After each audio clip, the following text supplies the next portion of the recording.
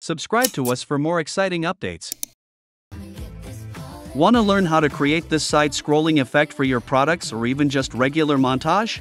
Now you can! Download the latest version of YouCut via the link in the description down below. Now let's get started. First, create a new project and select the first video or photo in the montage.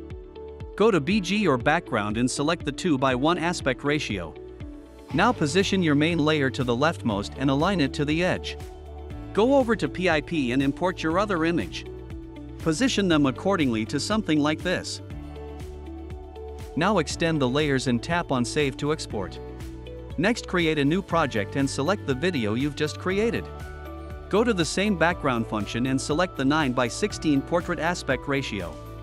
Tap on this icon to fit it to screen. Now move the video and align the leftmost to the frame of the current layer. Tap on this icon to create a keyframe.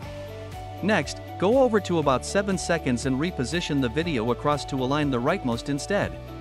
You should already get something like this. Add text, music and other effects to personalize your montage. Would you be interested to try this effect? Let us know in the comment box down below. Try it on YouCut.